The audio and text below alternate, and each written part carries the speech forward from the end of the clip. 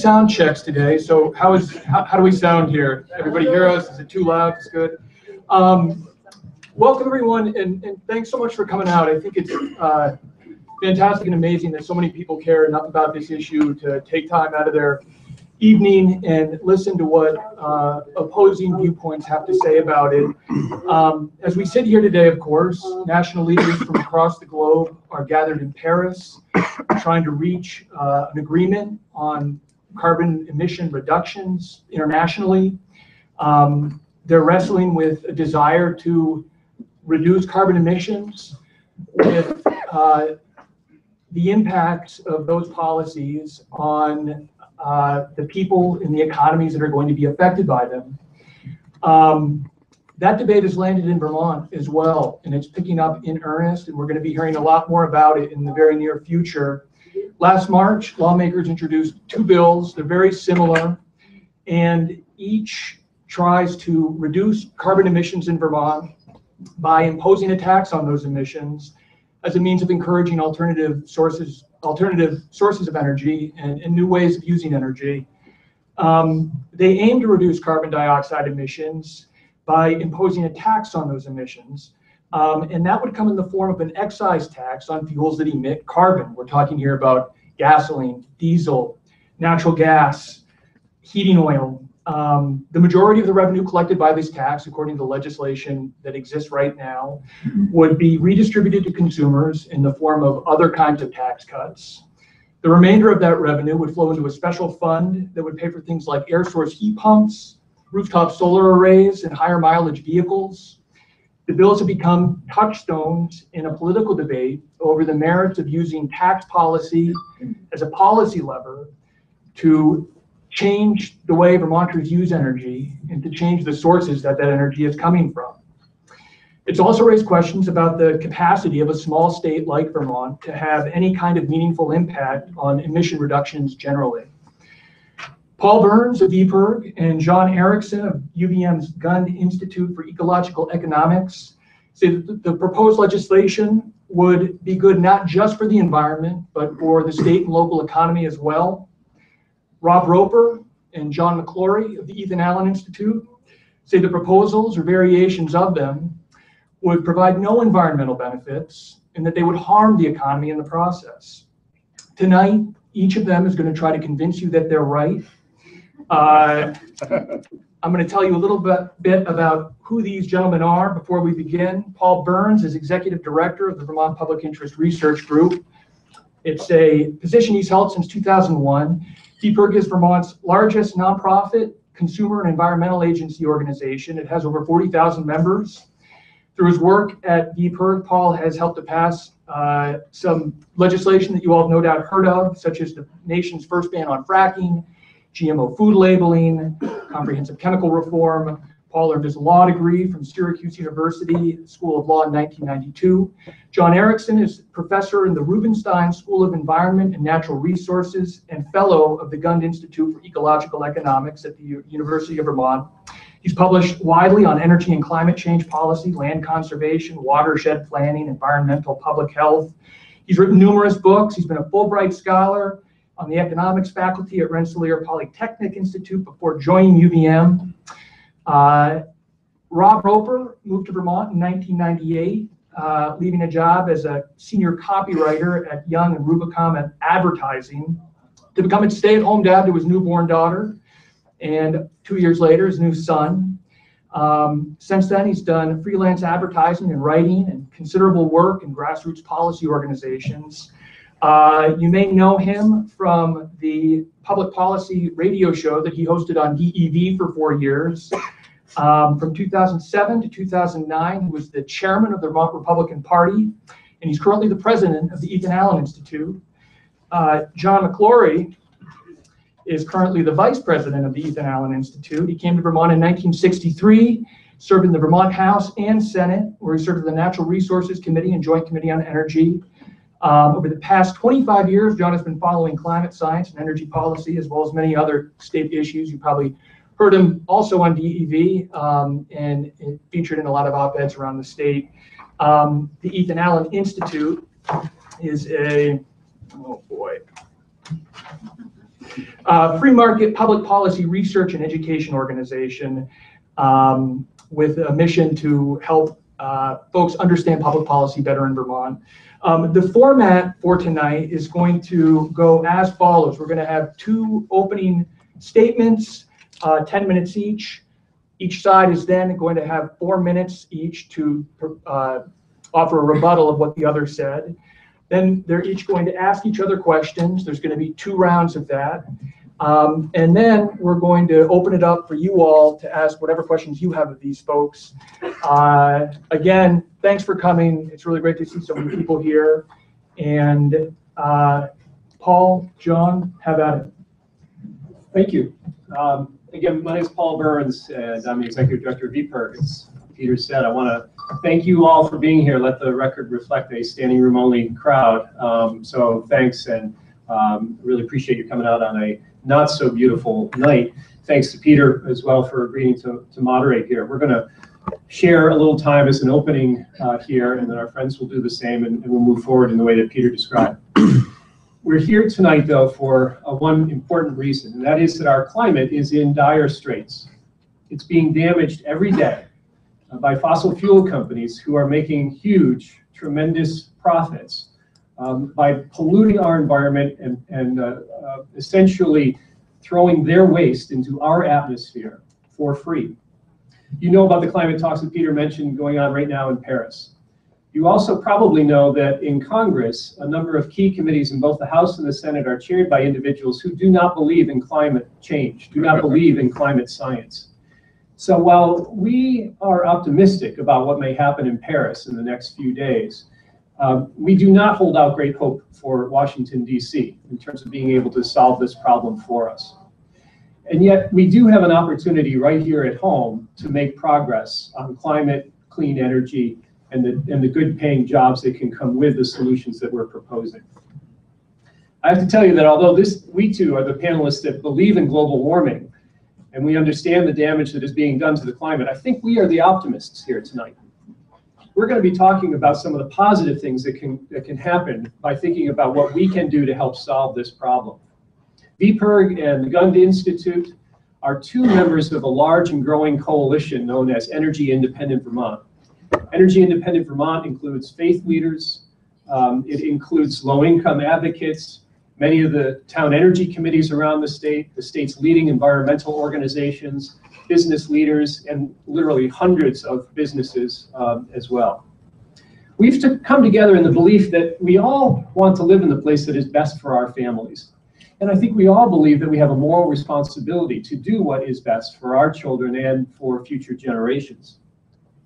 While none of us can solve the problem of climate change alone, I think we all understand that it is together as a community, each of us doing our part, that we actually can achieve success. Certainly it's success that none of us could achieve alone. So putting aside Washington, D.C. for a moment, we have an opportunity here to reduce pollution, improve our health, and create new jobs here in Vermont that cannot be exported. It's possible to turn away from dirty fossil fuels and instead embrace sustainable solutions. We imagine a place where people at all income levels can afford to weatherize their home or heat their home without using fossil fuels. We think that everybody deserves a chance to go solar or to tap into other renewable energy resources in the state. And imagine a world in which you don't have to, your car is getting such mileage, such good mileage, your other vehicle, that you don't have to make as many frequent stops at the gas station, or maybe none at all. And maybe even here in Vermont, you can have reliable transportation. That's a vision that we have for this state. Vermont has always been a yes we can state, a can-do place. We don't shirk from the responsibilities that we have to move forward. And when somebody says we can't do it or we can't possibly make a difference, we disagree. You know, we say yes we can. If you think that Vermont is too small to make a difference, ask the millions of Americans who can now get married legally in this country. 15 years ago, Vermont legislators had the courage to lead on that issue by passing civil unions. And my guess is there isn't a single one of them who today regrets their vote for being on the right side of history there. Today, we're here to talk about climate change. We believe that it is time in Vermont for a gradually increasing tax on carbon pollution. that would be paired with tax cuts for individuals and businesses with additional protections for low-income Vermonters. A portion of that revenue would go to create a carbon pollution tax revenue would go to create an energy independence fund for Vermont. That would make it more possible for more Vermonters to take advantage of money-saving and energy-saving opportunities within their own homes and businesses. Our economic modeling analysis shows that from day one, this policy would help to protect our environment and our economy. And over time, the policy would create 2,000 new jobs in Vermont. It would grow real disposable income in Vermont by $150 million a year and cut carbon emissions by 2 million tons annually. 2 million tons annually cut. It's good economic policy, it's good environmental policy, and it's a win-win for the state. Thanks. So I'll use the remainder of our opening time to say again, thanks to Peter and VPR for moderating, to Paul and all the VPIRG volunteers for organizing this event tonight, to our colleagues Rob and John from the Ethan Allen Institute, and of course for all of you for showing up tonight to have what I hope will be a thoughtful, informed, critical conversation about solutions to climate change. So despite overwhelming consensus from scientists on the urgency to act on climate change, and an overwhelming consensus from economists, my profession, on how to act through tax reform, I anticipate you're going to see some major differences of opinions tonight on this urgency and on these solutions. First, and as Paul has laid out, the question before us tonight is, do we take climate change seriously? And on the solution side, do we believe in the power of the marketplace to innovate, especially when given a nudge towards energy independence and towards homegrown know-how and hard work? Or do we let our future be dictated by foreign control, entrenched interests who want us to continue spending millions and millions on an unpredictable, unsustainable, and quite frankly, uninspiring status quo? You'll also hear two sides on whether our current tax system is fair or unfair. Do we accept an old system that taxes work and earnings and goods and services made by Vermonters for Vermonters, one that currently subsidizes foreign oil and unearned profits from destroying our land, water, and atmosphere from now until, I guess, when it all runs out? Or should we have a serious, honest debate about taxing what we don't want, pollution, and what we don't produce, oil and gas, and cutting taxes on things we do want, Vermont work, Vermont income, and Vermont innovation, to move towards a healthy, resilient economy of our own making? This evening, one side will deny the overwhelming kind of urgency to get things done, to ignore the anguish of citizens here and around the world right now who are feeling the blunt of climate as it is changing too fast to adapt to, with too much damage to just wait and see. And one side will embrace science, hear the calls from our citizens and from our brothers and sisters from around the world, and act now. Their side will claim to embrace free market solutions to solve problems, but then protect the interests of the most powerful industry the world has ever known. While this side will listen to the global chorus of economists, left, right, and center, who are calling for putting a price on carbon pollution to correct the biggest market failure the world has ever known. And finally, one side will tell you there's really nothing we can do.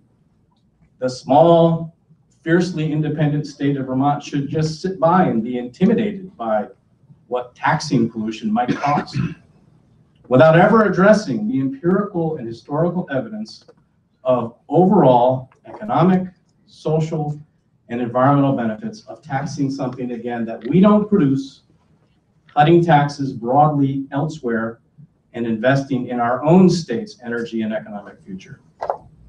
While this side will speak about decades of experience with carbon, gas, and pollution taxes around the world that have undeniably led to less waste, more work, fairer economies, and a clear path forward to effectively address the threat of climate change. Thanks.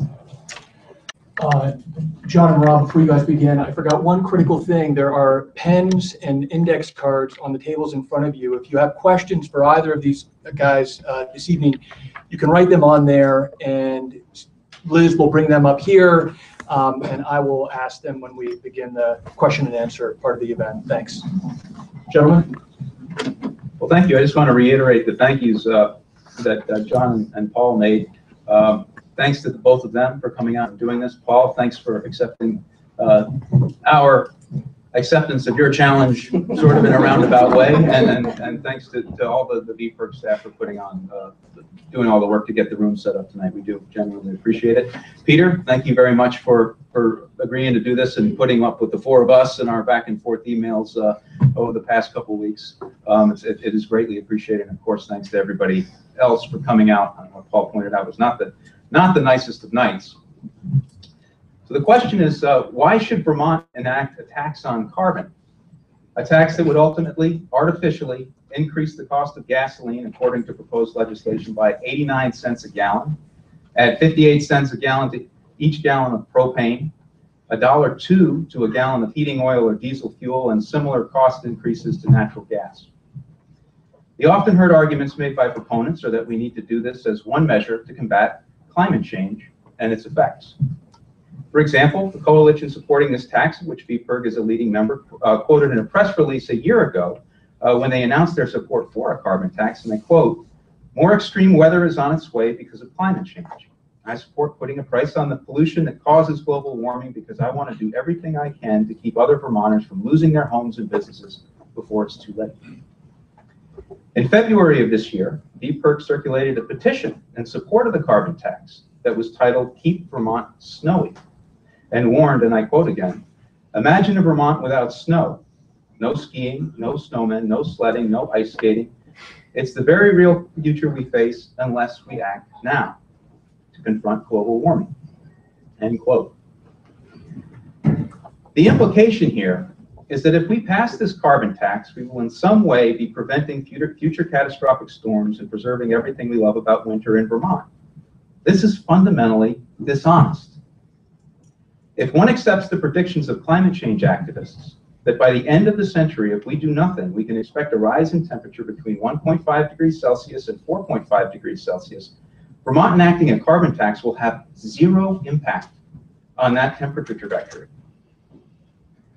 Even if we accept the most optimistic expectations for action, say that those people in Paris who are meeting today followed Vermont's example and enacted all of their carbon reduction plans and put them into practice tomorrow, the best case scenario for impact on global temperatures by the year 2100 is 0.17 degrees Celsius of mitigation.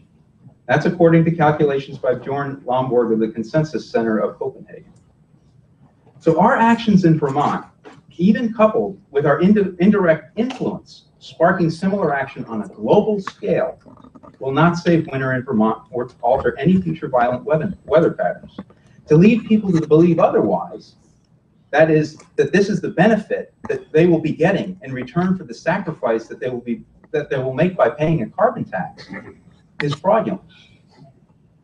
In fact, recent comments by Chris Recchia and Asa Hopkins of the Public Service Department regarding Vermont's comprehensive energy plan affirm that affecting global temperatures is not even an objective of Vermont's energy policy, nor is there any intention or plan to influence other states or countries through our actions. To quote Hopkins, the energy policy director for the DPS, and I quote, "We are focused on trying to take a path forward that works for Vermont. We are not taking action in hopes of inspiring action elsewhere." End quote. Why? Because even if you accept the science, it's just not realistic. So if the objective here is to save the ski and maple industries, to prevent future Irenes from happening, or to otherwise preserve Vermont's climate as it is for our grandchildren to enjoy, passing a carbon tax is not the solution. It won't have any noticeable impact on climate trends. It will impact aspects of our environment locally, however, and these impacts will be noticeable. The economic impact study of a carbon tax done by REMI through VPIRG and paid for in part by David Glittersdorf of All Earth Renewables touts that the carbon tax plan will benefit the state, end quote, mostly because of reduced imports of fossil fuels from other states, and therefore more dollars staying within Vermont. In order for that statement to be true, it means that we have to develop a whole lot more renewable energy production facilities in state for those dollars to flow into. No doubt Mr. Blittersdorf would be happy to oblige. In fact, part of the revenue generated by the carbon tax would be used specifically to subsidize such renewable energy development according to proposals. In a talk before the Addison County Democratic Party, Mr. Blittersdorf envisioned 200 miles of ridge lines developed with 500-foot wind turbines. Now keep in mind, Vermont is only 154 miles long.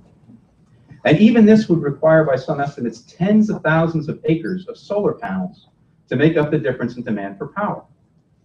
All of this development although all of this development would not be subsidized entirely by a carbon tax, it is a stated objective of carbon tax legislation to help us move toward the goals laid out in the Comprehensive Energy Plan, which does call for such development. Now, the industrialization of so much wilderness and pasture land for energy production will have a profound effect on the aesthetics of Vermont. Bird and bat populations, deer, bear, and the migratory patterns of other animals. Construction of solar facilities on large areas of land, for example, results in soil compaction, potential alteration of drainage channels, and increased runoff and erosion. The clearing and use of large areas of land for solar power facilities can adversely affect native vegetation and wildlife in many ways, including loss of habitat and interference with rainfall and drainage. Long term, when the useful life expectancy of the solar panels comes to an end in 20 to 25 years, we'll have a massive disposal challenge. A cost-effective system for recycling solar panels has not yet been developed. So enacting a carbon tax will have a negative impact on the human population of the state as well, as such a tax will harm the economy and in following the ability of our citizens to live and prosper in Vermont, or at least the overwhelming majority who are not working for ventures that are specifically subsidized by the carbon tax.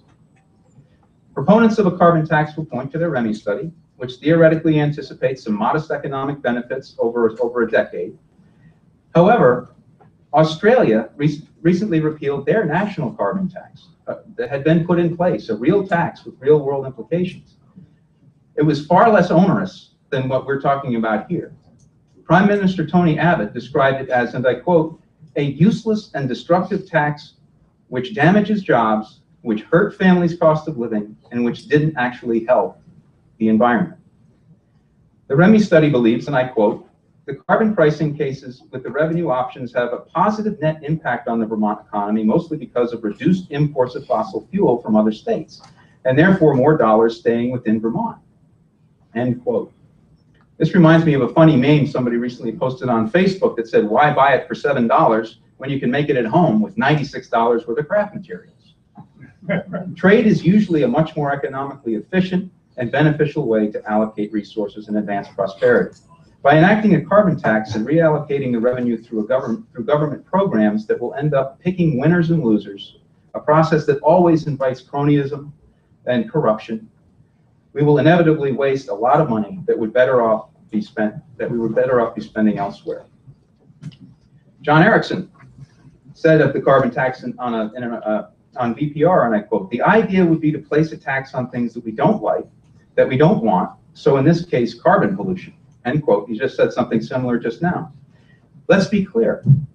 Under this tax, what they are defining as what we don't like and want, in real life terms, is driving to work, transporting goods and services, heating our homes and places of business, taking our kids to school, soccer games, and ballet lessons, and keeping the working landscapes working with things like tractors and trucks. As a state, our responsibility is to conduct a serious cost-benefit analysis of this proposal. We have to weigh the benefits of burdening our state with a $500 million a year carbon tax versus the negative impact such a tax would bring. In the end, passing a carbon tax in Vermont, even if the revenues are in fact used to subsidize the projects outlined in the various projects, will not improve the global climate and therefore will not prevent tropical storms and other weather events, nor will it save the maple sugar and ski industries decades down the road. There is no discernible benefit here to counter the sacrifices of living under a carbon tax. On the negative side of the ledger, however, These policies will have an undesirable impact on our local ecology. They will turn our economy upside down. The proliferation of subsidized renewable energy plants throughout the state will lower our property values. It's an assault on the Vermont brand as a place of open spaces and pristine landscapes, and the rural lifestyle that is the #1 reason people choose to live in Vermont. It is our analysis: a carbon tax is a bad deal for the people of Vermont. Thank you. Paul and John, 4 minutes for a rebuttal. Okay, this is going to be fun. Wow. So I laid out their side for you, and I think I kind of nailed it. That was pretty good. Our side, their side. So this is where we're at. Wow. So economists across the board, left, right, center, are in favor of a carbon pollution tax. This 89 cents thing is a red herring, right?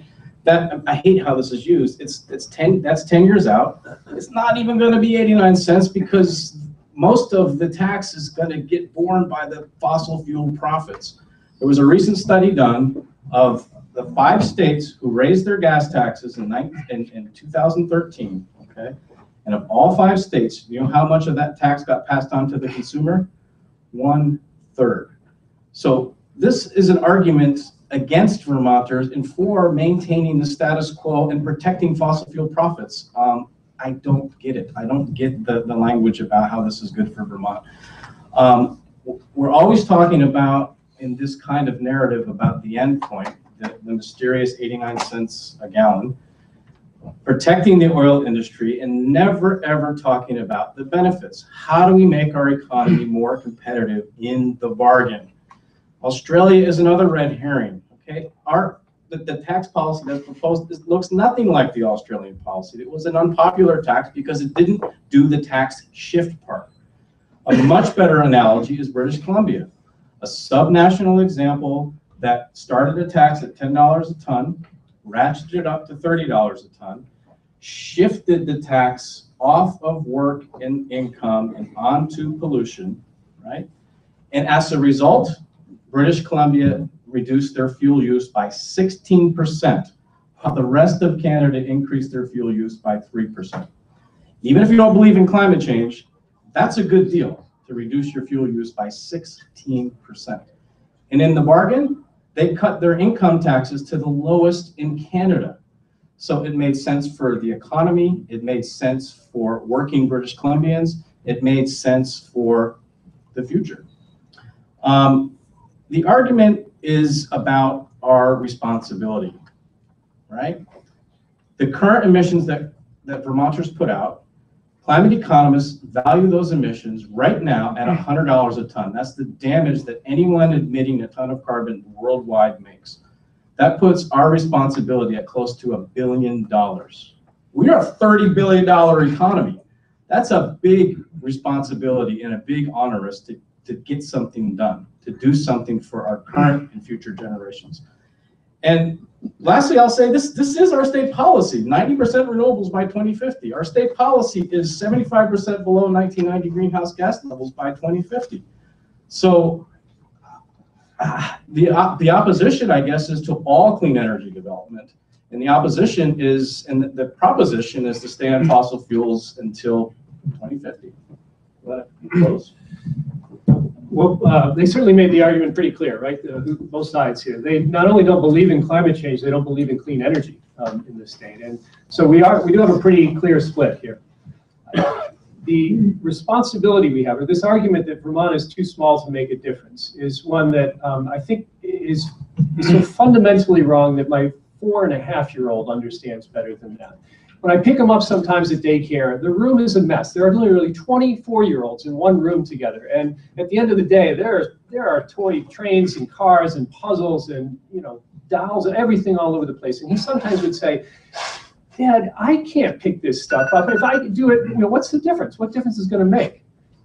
Well, we all do our part here. And if you can get 24-year-olds to get that concept that each one of them doing their part will leave the room a cleaner, better place, then I think we all can understand as well that we all have a role to play here in cleaning up our climate together. Alone, sure, we can't do it. But do you all have clean, light bulbs, efficient light bulbs at home? Of course you do, because we're all doing our part. You turn off the light when you leave the room. You turn off the water. You don't leave it running. It's not because you can save the world yourself, but because the world is not going to be saved unless each of us does our part. Let's try to adhere to the time limits. Thanks to Paul. Rob, John, 4 minutes for rebuttal. I heard the other side say that one side in this debate will embrace science, and it clearly wasn't intended to refer to our side. The moderator neglected to mention that I have a bachelor's degree in physics with honors and a master's degree in nuclear engineering, and I spent 40 years since then reading scientific magazines and scientific works, and I consider myself a very staunch partisan of climate science, which is not to be confused with the kind of propaganda that seems to have registered with our opponents. But we're not here tonight to debate climate science. We made that clear in the days before this event happened. Instead, we're debating the carbon tax. Our opponents advocate enacting a carbon tax on what Paul calls dirty fossil fuels, meaning heating oil, gasoline, diesel, propane, and natural gas, $10 per metric ton in 2017, automatically rising to $100 per ton in 2027. According to their REMI study, that should yield around $500 million in 2027, assuming energy-dependent businesses in Vermont don't pack up and leave. In 2019, the projected revenue stream would be about $100 million. The bill promises that 90% of this, after collection costs, would be refunded to various people through various mechanisms. The remaining 10% would go to fund the weatherization and renewable energy subsidies that the state can't make Vermont Yankee pay for anymore. I noticed on the panel behind our opponents, the slogan, polluters pay. And Jon Erickson says that a tax on fossil fuels would cause the fossil fuel companies to reduce their profits rather than increase their prices to consumers. I have a hard time believing this. What will actually happen in economic theory is that when a cost of production increases, that gets translated into a higher price to consumers, which are not the oil companies, but everyone in this room. One of the bill's backers has described this bill as essentially revenue neutral.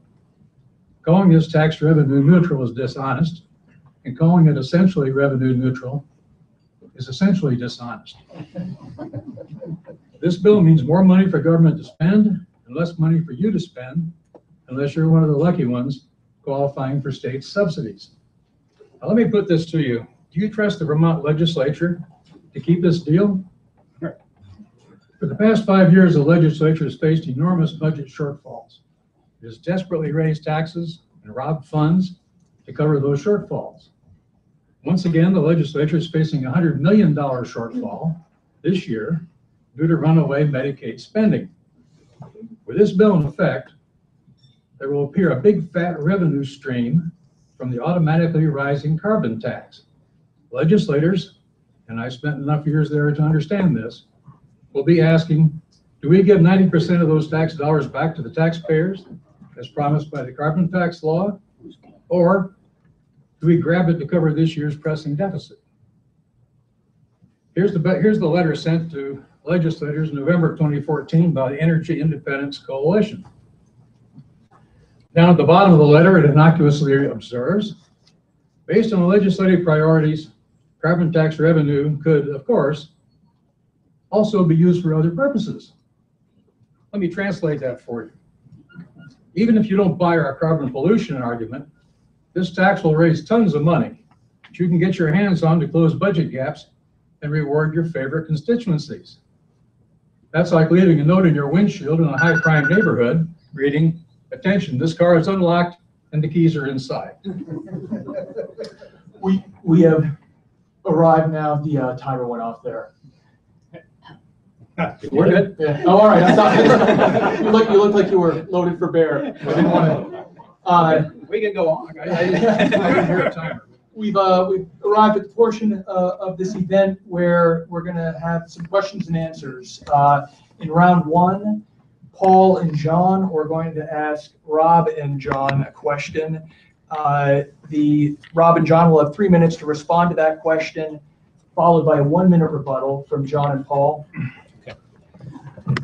Thanks, Pete.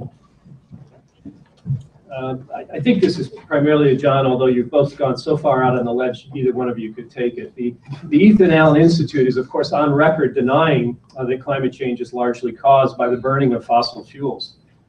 John, you've gone so far as to say that there is no evidence that human release of greenhouse gases has any detectable effect on global temperatures. You said that in October of 2013. It's true, we're not here to debate the reality of climate science. If you don't believe in climate science today, there's little that we can say to you tonight that will probably convince you. But John, given that your disagreement with 97% of the world's top climate scientists on this issue, I'm wondering, is there any policy that Vermonters could propose to cut greenhouse gases by 75% by the year 2050, which is current state law? Is there any policy that Vermonters could propose that you would support to get us to that goal? You know, even as skilled a propagandist as you ought to be ashamed to bring up that 97% of climate scientists scam. So that's what NASA, website says. My turn. Paul, you stop.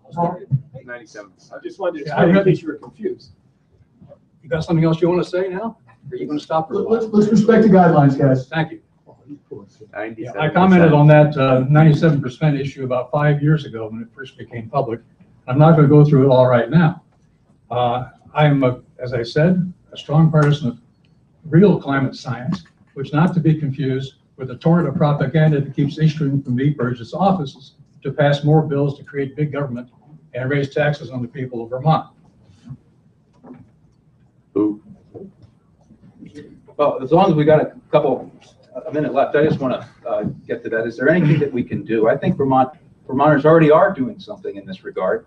If you look at what's happening now, gasoline consumption in Vermont is down 10% since the year 2000, and our oil heat consumption is down 34% since the year 2000.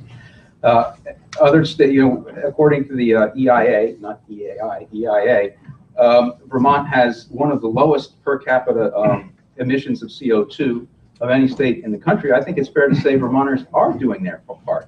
And what you're asking us to do is more than our part. We're already doing it. You're forcing us to make this the sole focus of our existence as a state and as individuals. And I think that is not a reasonable request. 1 minute rebuttal. So what we're doing now, Vermont has made important progress in efficiency and certainly in renewables, but we're not going to come anywhere near the goals that the state has already established or the goals that scientists, the levels that scientists suggest that we need to get to in order to grapple effectively with climate change. I suppose if you don't believe in climate change, you have no particular reason to do anything about it. But even if you don't believe in climate change, this legislation, one of the bills that the legislature is considering, would result in a sales tax cut over the next 10 years of $600 million. It would cut income taxes in the state by $1 billion.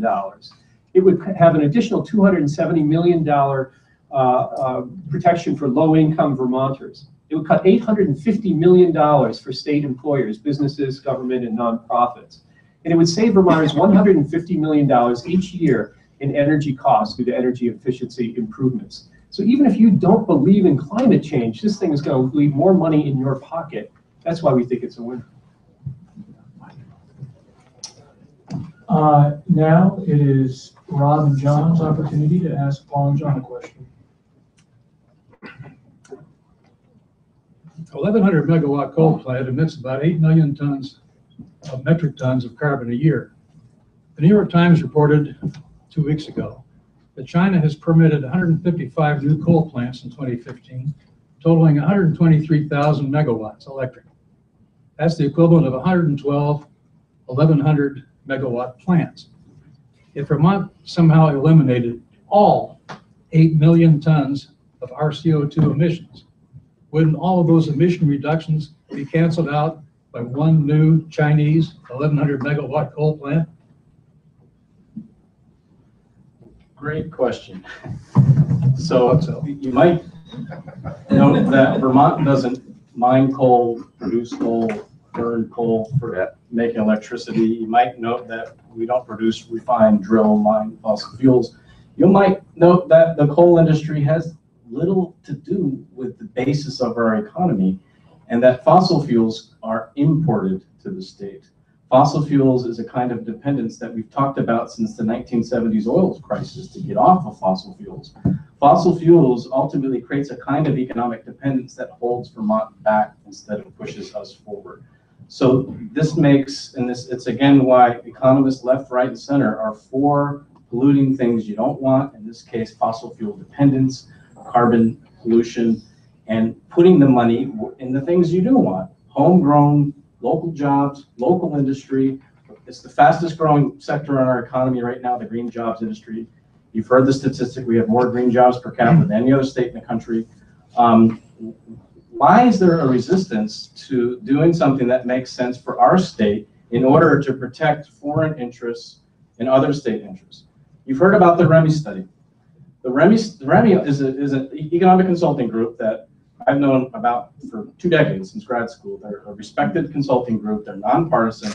They did a study on the Vermont policy, Washington State's policy, California, Massachusetts, all the states that are considering carbon taxes right now. They actually did a national study as well. And guess what? A state like Texas doesn't look so good under a carbon pollution tax because the basis of their economy is producing fossil fuels, whereas a state like Vermont comes out looking really good. We got a little more time. I got a comment on that. 1 minute. Yes, you're about. Okay, Oh, sorry, they still have a minute if they. We still have a minute. So let me add that I think it is worth debating about what this law should look like. You know, there's 2 bills that are out there. I'm all for transparency. In fact, the British Columbia law that I cited, they decided to put into law that if the tax rebates, the tax cuts that were in the law did not occur, the tax commissioner for British Columbia would see their own salary cut by 15%. So it was a nice extra incentive put in there. I'd be fine with that, right? Let's have some good transparency. Let's have good independent audits of laws like this. Let's make sure that when we put these things into law and we say we're going to radically reform the tax basis to make Vermont a more competitive economy, let's make sure we do it. 1 minute, John. I think you did a very good job restating the position you took in your opening statement. The question I posed, however, was wouldn't one 1,100 megawatt Chinese coal plant put more carbon dioxide into the atmosphere than the entire state of Vermont in the course of a year? The answer to that is clearly yes, and that's all most I can expect from you. We now move on to round 2 of the question and answer portion. This is going to be a little more rapid fire. First, we're going to have Jon and Paul asking a question to Rob and Jon. They get 1 minute to respond and then a 30-second rebuttal. Well, I'll build on Paul's question a bit. I mean, it's clear what you're against. I'd love to hear what you're for. I guess burning more coal in China.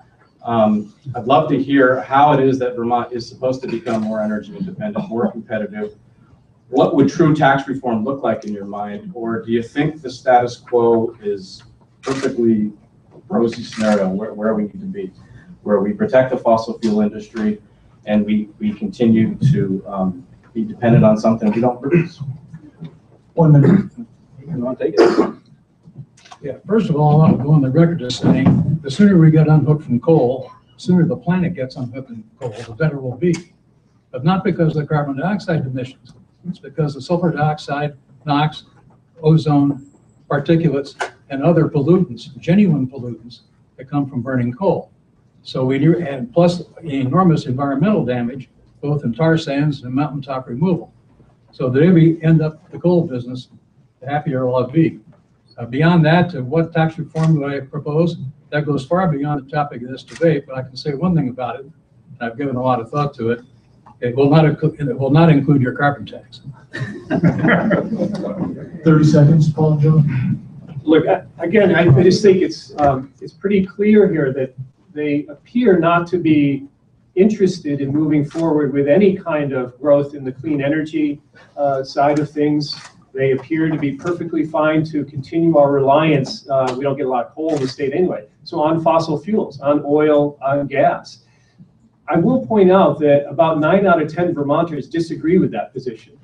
9 out of 10 Vermonters support the state's long-term energy goal of getting 90% of our energy from clean energy resources in the state.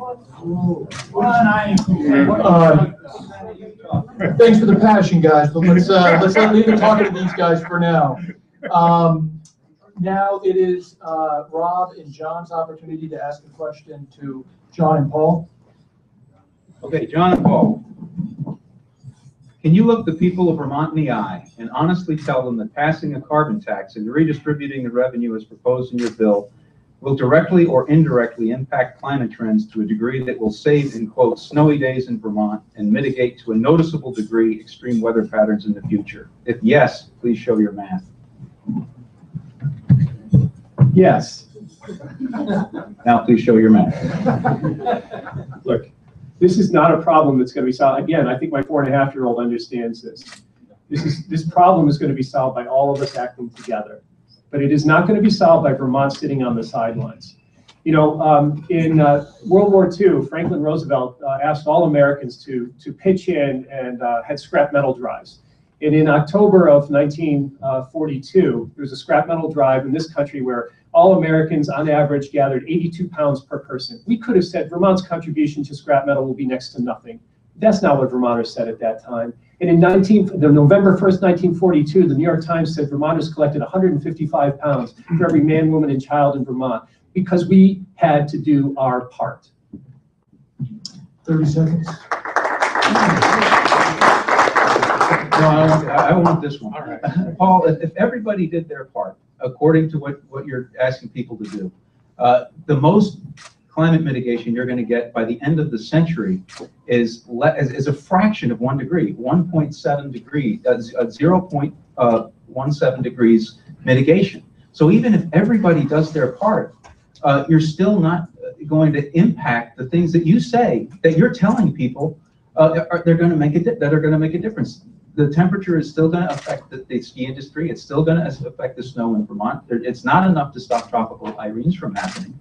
So if we can't do this, even with everybody working together, what's the point?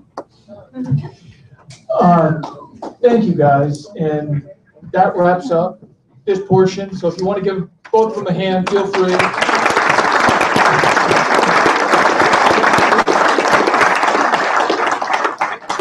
And now the best part, I think, is when they're going to field some questions that you guys have written down here. You know, one of the issues that has come up around this proposal is the impact on sectors of the economy in Vermont that are heavily reliant on the use of fossil fuels. This question is for you, Paul and Jon. Can you talk about the impact of the carbon tax on the agriculture industry, forestry industry, and heavy transportation industry, which do make up a significant swath of the state economy?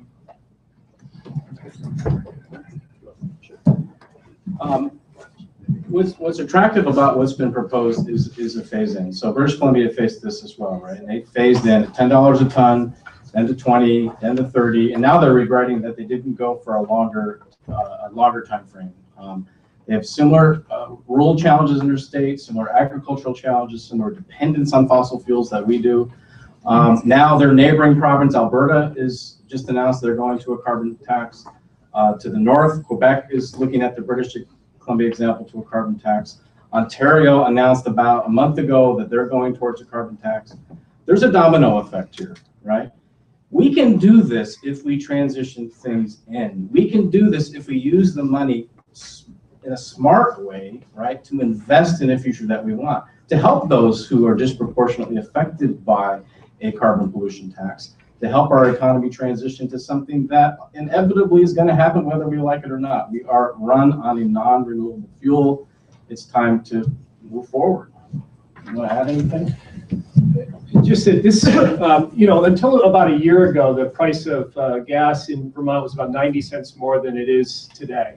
And for the preceding 4 years, it was at least 90 cents and sometimes $1.50 more than what we're paying for right now. But that increased money was all going to oil companies outside of Vermont. You know, if after 10 years, and we phase this in, we see people who are seeing a higher price at the gas pump, probably unlikely to be 88 cents, But what they are also experiencing is a dramatic cut to personal taxes, employer taxes, and sales taxes in the state. And they're also seeing incentives, financial incentives that will make it possible for them to save more money on efficiency, on transportation, on heating. So instead of higher prices on fuels going out of the state every single year, $2 billion roughly, we could be investing that here and creating jobs in this state that cannot be exported. So, you know, it's, as John says, this is a phased-in process and something that can work in the favor of Vermonters, in part because any increase you're seeing at the pump is going to be offset to a large degree by tax cuts that you're seeing elsewhere in the economy. If you want to weigh in, jump in, Rob. Yeah, would you repeat the question, Peter? Just impact on agriculture, forestry, and other fossil fuel dependent industries in the state if the carbon tax does go into effect. Well, it's certainly going to make it harder for them to compete. I talked to a number of farmers before we came into this debate, and they certainly need to use diesel fuel to power their tractors. They have buildings that they have to heat. It's going to make them much less competitive with their competitors in New York and New Hampshire. Paul says that, you know, the price of gasoline was higher a couple of years ago, and that's true, but it's come down for everybody. And if we enact this tax, it's going to be going up faster than it would be for everybody else until we do get to that 89 cents a gallon more, or $1.02 if you're talking about the diesel fuel, than everybody else. So if it goes back up to $4 a gallon, it will be $5 a gallon here in Vermont. That's going to put our industries at a serious competitive disadvantage. One of the aspects that they talked about, you mentioned farmers and forestry, is Burlington Airport. If you have a $1 a gallon tax on jet fuel, which is part of the proposal, it's going to make that airport, which is a very strong economic driver for Chittenden County, much less competitive. I understand that about a third of our people who travel through Burlington Airport come from Montreal, and they might choose an airport either in Canada or in New York in order to get where they're going. That's going to have a deleterious effect on our economy. There's no way that you can increase the costs of doing business in those kinds of industries without having a serious negative impact on the state. And, you know, as I pointed out in my opening remarks, if we want to have working landscapes in Vermont, it takes tractors and trucks to make them working landscapes. John and Rob, I'll direct this question to you first, then maybe ask a different version of it to John and Paul. In your view, is it sustainable to power the state, national, and international economy on fossil fuels for perpetuity in the future? You want to take it? You want me to take it? Go ahead.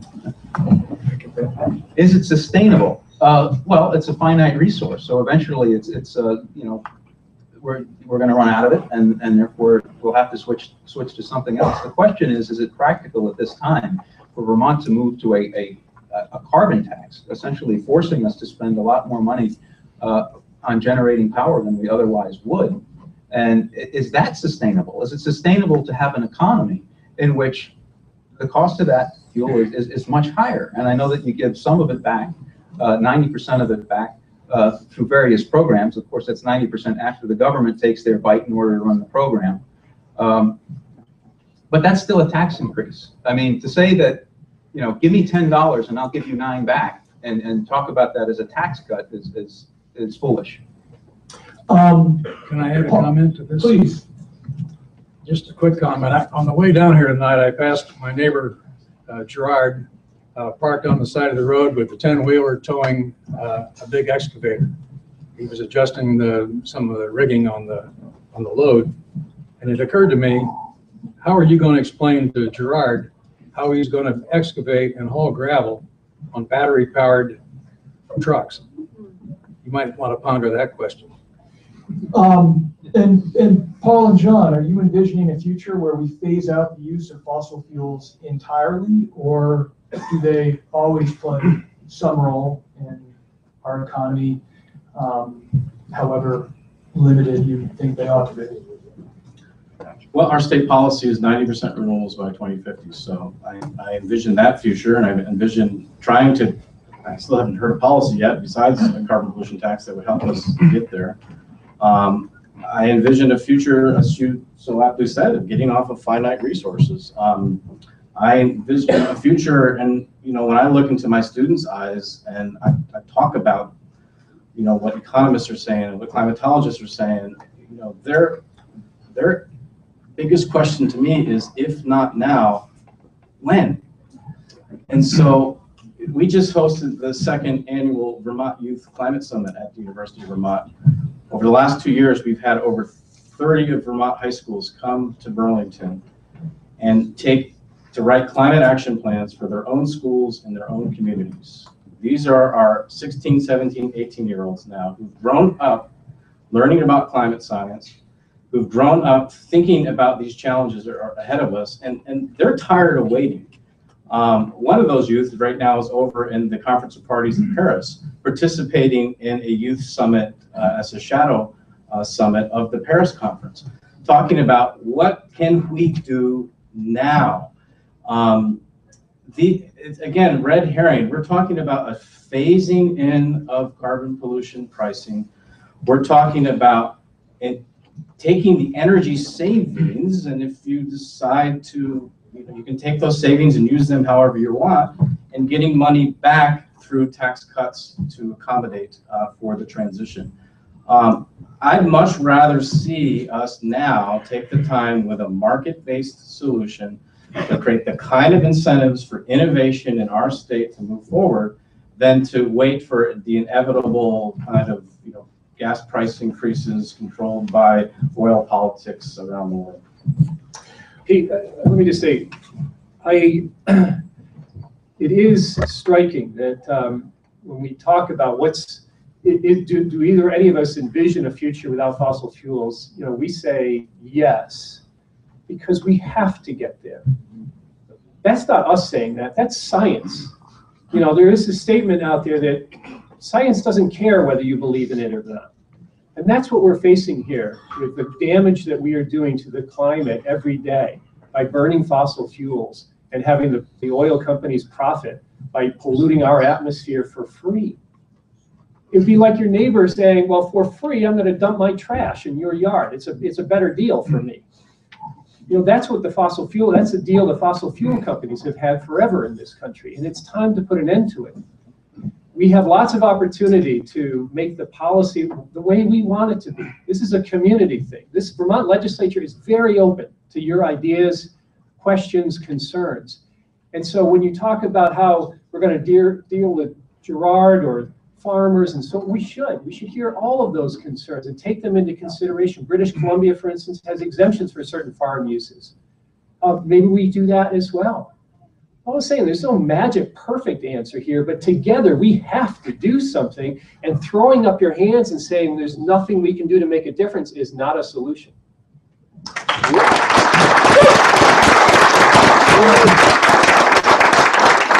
I respond to that quickly? Feel free. I think it's up to you to prove that what you're asking us to do will make a difference, that will avoid all those horrors that you keep telling us are going to happen with climate change. That's a big topic, but I'm not seeing any answers yet. And Peter, if I could jump in too as well. You're saying that we're not advocating doing anything. That's not exactly true. You're talking about maintaining the climate. What can we do to preserve the climate as it is? But in doing so, you're wrecking the local ecology with the things that you're going to be investing in. We're going to see 200 miles of ridgeline with 500-foot wind towers. We're going to see between 30 and 90,000 acres with solar panels. That is going to affect how the state looks. That's going to affect how how animals can travel through the state. And if there's no benefit to how we impact the climate, why don't we put our energy and efforts into saving the ecology of the state so we can pass that on to our children and grandchildren?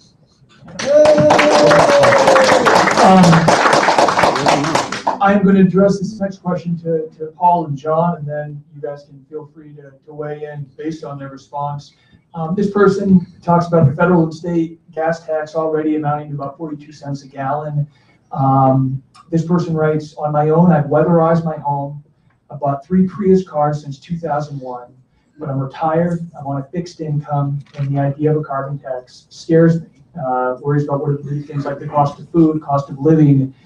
How do you assuage the concerns of somebody in that position who has some real misgivings about what this would mean concretely for her household finances? Let me take a first crack at this. If you are a person who owns 3 Priuses, or maybe just one now, you're probably getting you're just not visiting the gas station very often. And that ultimately is the way that people are going to save money here, is by using less fossil fuel. And so, you know, that's the direction that we need to be moving in. What we could do is help this person with her heating bill, for instance. And so perhaps we make it possible for her to install an air source heat pump.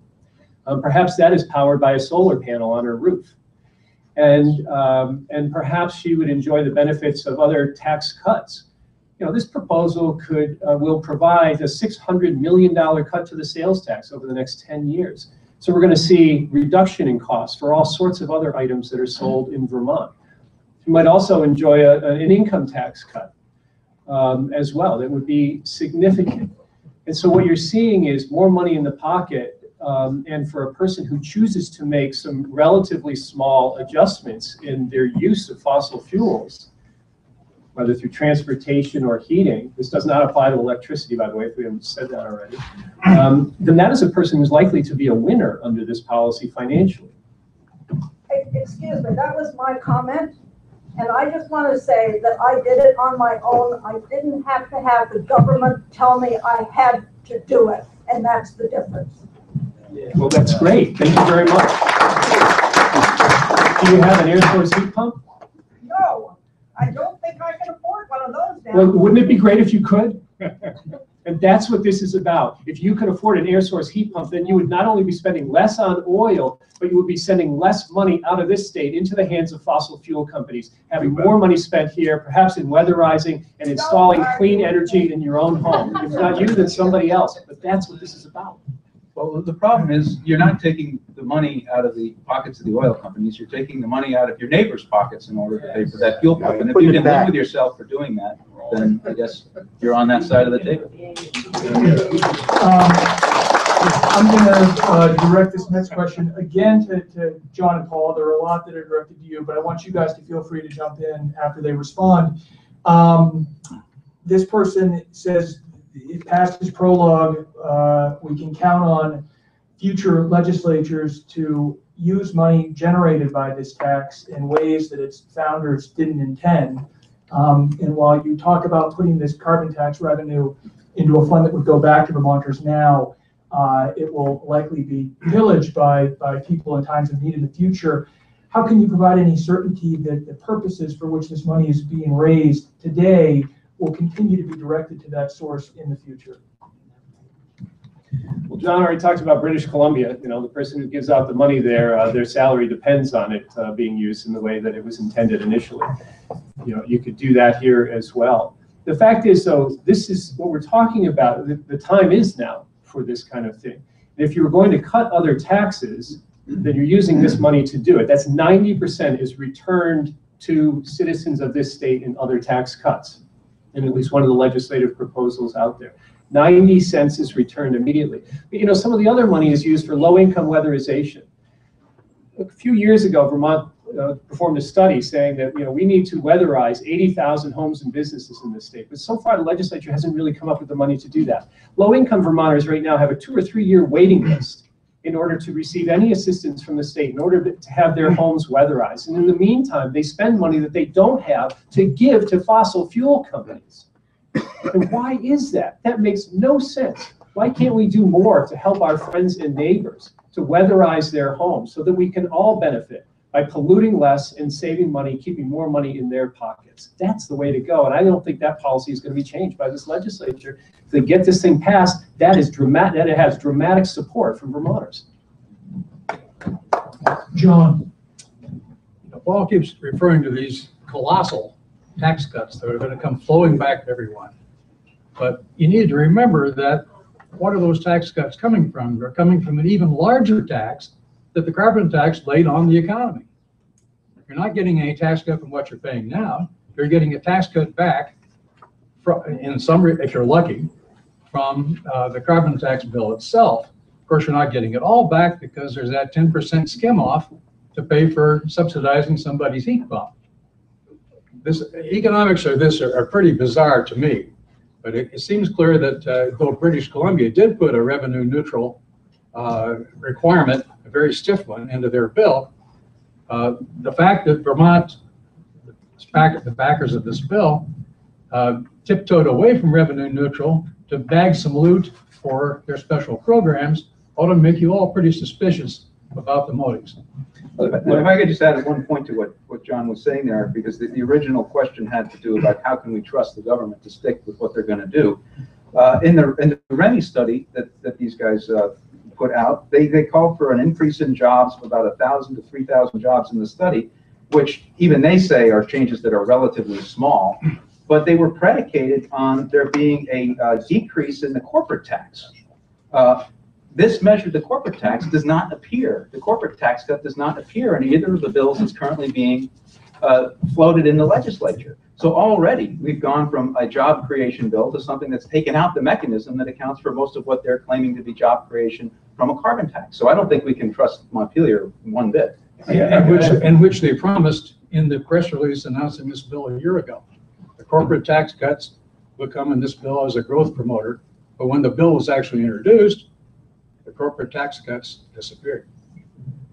I invite you to take another look at the legislation. There is a tax cut for employers. Maybe you missed that, but it is employers. Employers include businesses, they include the government, and they include nonprofits, because anybody who employs somebody deserves a tax cut under this plan. So that's what it is. So you perhaps were confused by the lack of the term corporate tax cut, but there's an employer tax cut.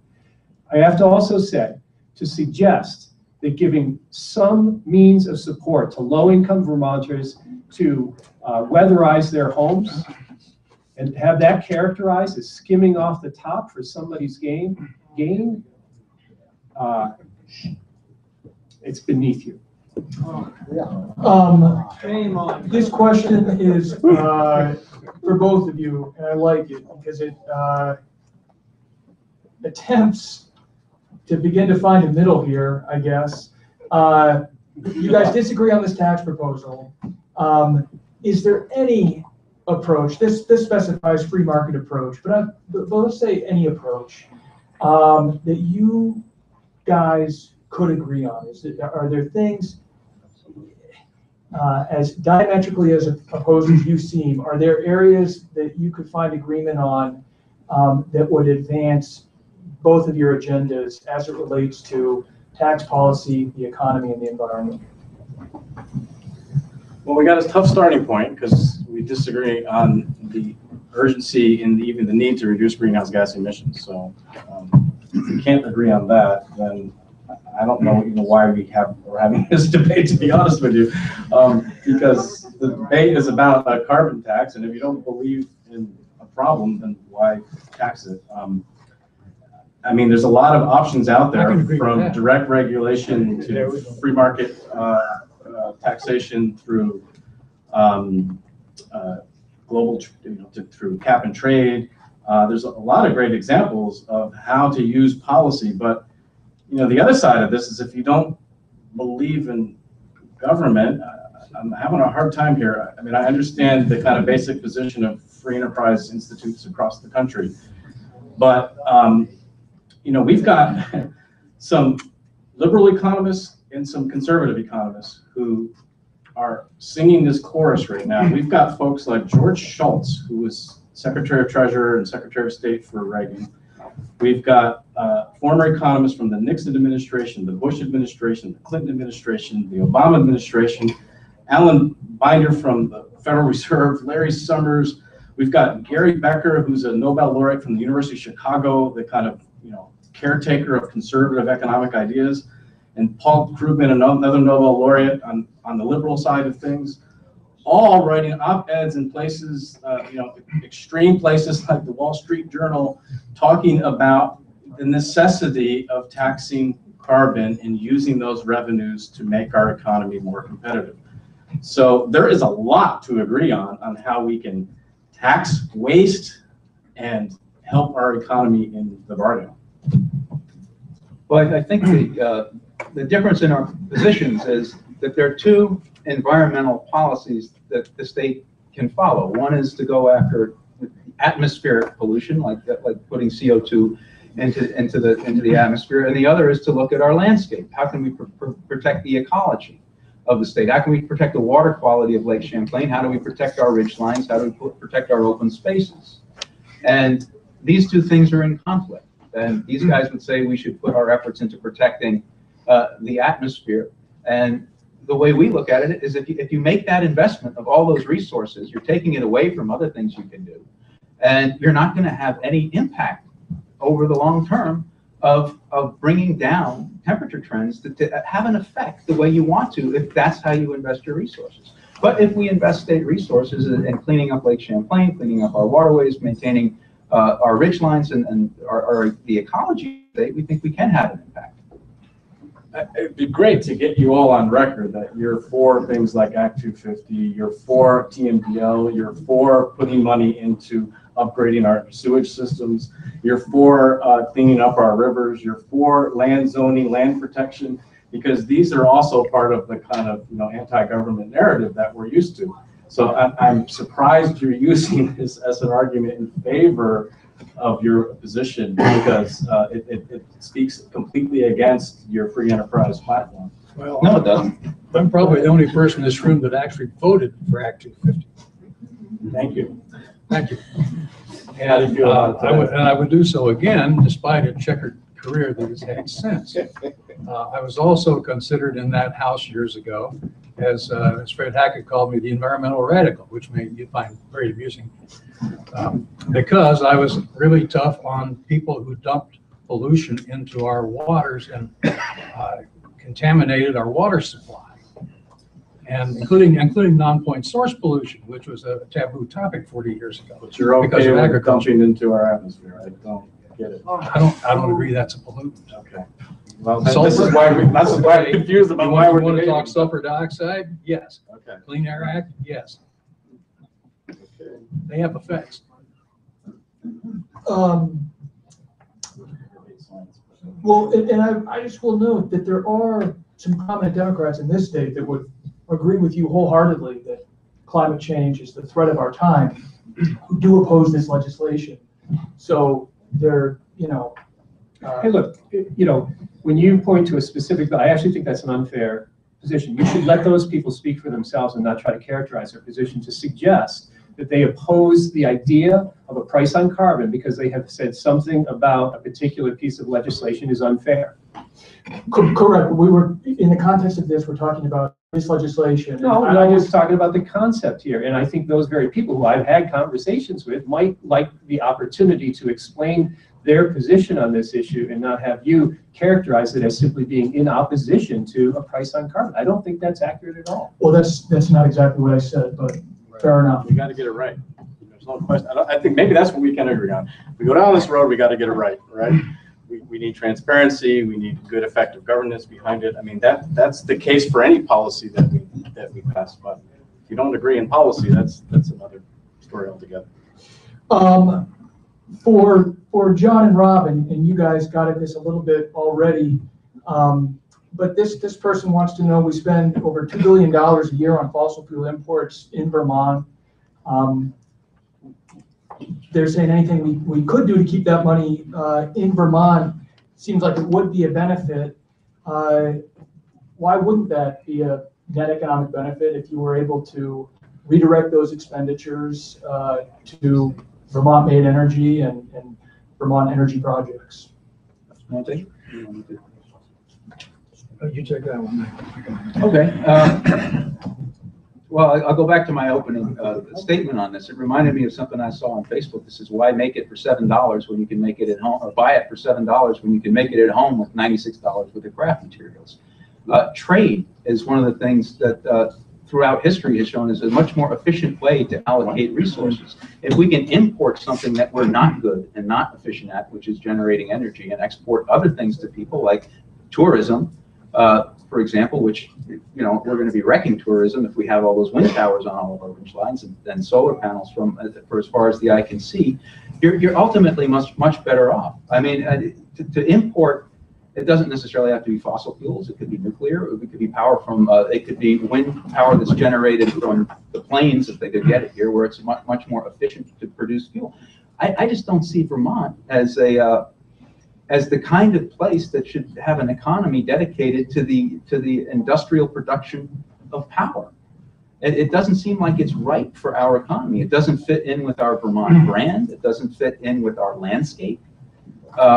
You know, for wind and solar, wind is not very practical to build here because of the mountains and the transmission lines. You need to get it down. The solar is not very efficient here because it tends to be cloudy and it tends to be dark here in Vermont. So why don't we let states that are good and can efficiently produce electricity, let them sell it to us, and we will sell them something in return that is that we're good and efficient at producing, and everybody will be better off. I mean, you want to lock everything into, you know, everything has to be bought and produced and sold in Vermont. I mean, we do that to Cuba, we do that to Iran, we do that to North Korea. It's called sanctions, and they're punishments. The 16,000 people in the clean energy industry in Vermont here might be a little disappointed in your response to hear that they did not have a job here. Building solar, building wind, or all those people working in efficiency. Those are jobs in Vermont. They're good jobs in Vermont. That is the future for Vermont. That's what young people want to get into now. And why should we say we're going to just export that?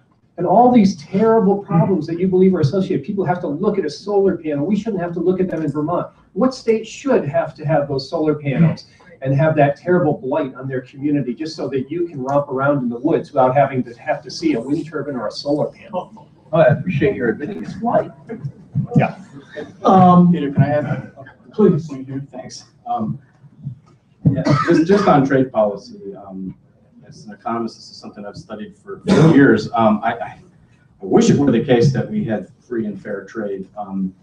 I currently sit on Vermont's Commission on Trade and State Sovereignty, and it's our job to look at various trade deals, like the transatlantic trade deal that's trying to go through, like the Trans-Pacific trade deal that is being negotiated. Trade deals that right now in the national debate, left, right, and center, again, fundamentally disagree with these trade deals because they cater to corporate interest, corporate power, including the fossil fuel industry.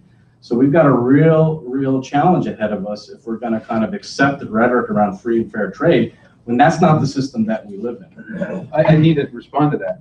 When we're talking about free and fair trade, we're talking about free and fair trade between states, not international free trade. And the Commerce Clause guarantees that we have pretty free trade between states, such as New Hampshire, New York, or some places, or Massachusetts, where we tend to buy our power from. But to Paul's point about these jobs, yes, we have fast-growing jobs in the green sector because we're taking money out of people's pockets through government action, and we're putting them into a sector. And if you do that, of course, you're going to be able to create jobs. Unfortunately, when a job is created through government redistribution of wealth, it's taking a job away from somebody else. In taxes.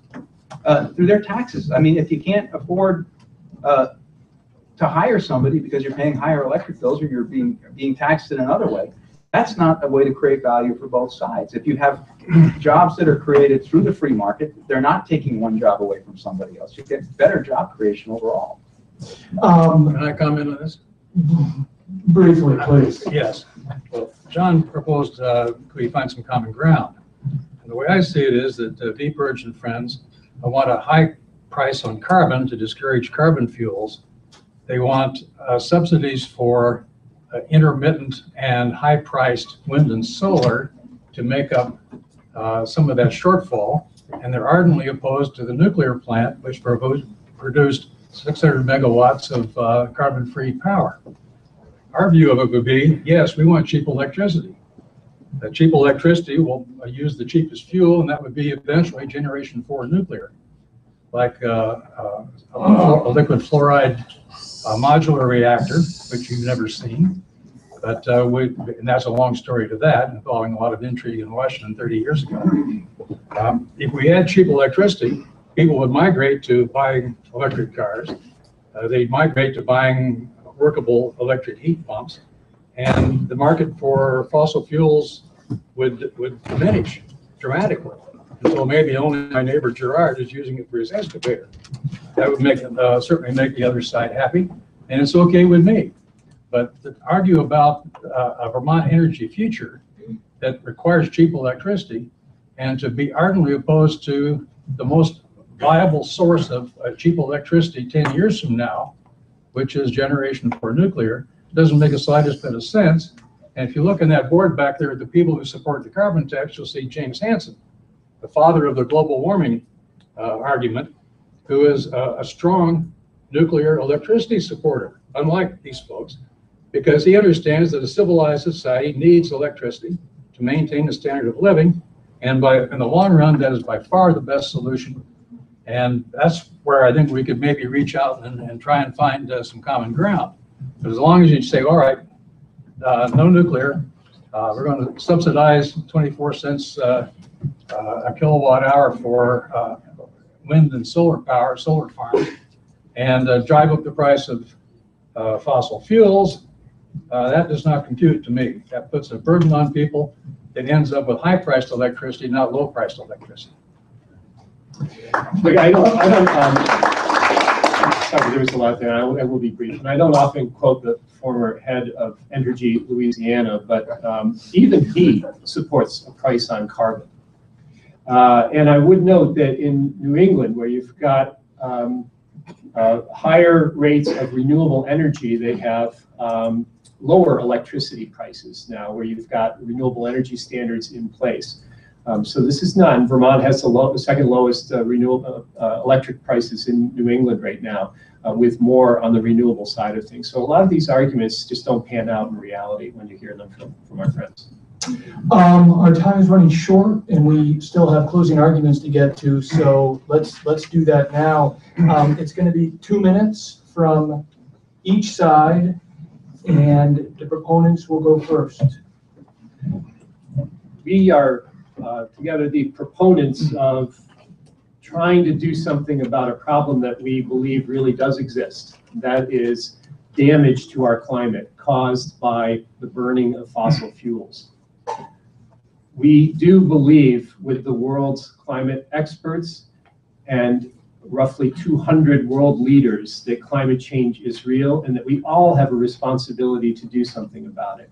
And it is not possible for us to imagine a world in which we proceed with solutions to climate change, but Vermonters sit on their hands and say we don't have any responsibility to act, that it is not our role to play, or that we are too small to make a difference.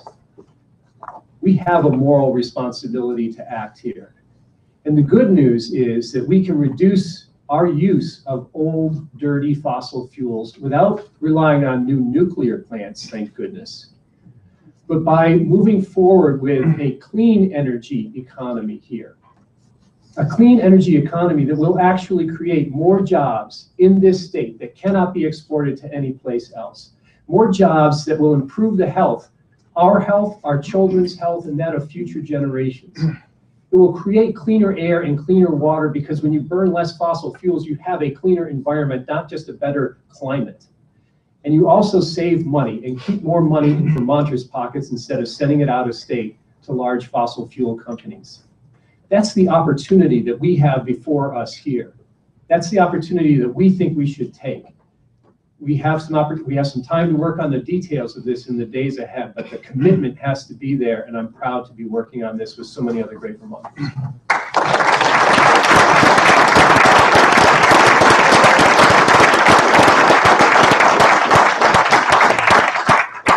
Robert, John? Yes, we too believe that climate change, whatever that is real, whatever that means. But in the cold light of reason, it seems clear to us that imposing a $500 million a year tax on beneficial plant food will cripple Vermont's economy, place a special burden on people in rural areas, and on truckers and equipment operators who aren't going to drive battery-powered trucks and tractors, especially when a desperate legislature diverts the promised tax reductions to pay for ballooning costs of ever bigger government, and especially when the effect on global temperatures will be utterly undetectable. The renewable industrial complex, of which VPIRG is apparently a wholly owned subsidiary, needs to make a living by satisfying its customers rather than trying to get rich on rich sweetheart deals arranged by the interest promoting this bill at the expense of the rest of us. Yes, sometimes Vermont should set an example, like we did when we abolished slavery. But setting the example of crippling the shaky economy of our little state solely to advance this grand global crusade against climate change, simply to get some kind of bragging rights, is beyond foolish. Can we scrap this misbegotten carbon tax and focus on making Vermont prosperous again? Yes, we can.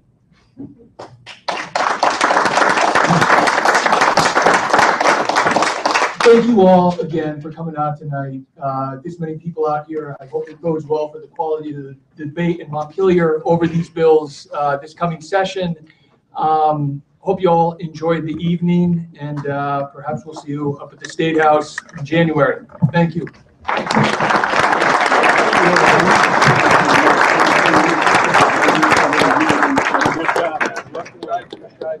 Thanks a lot. Yeah, of course. Nice to meet you. Thanks for doing Thank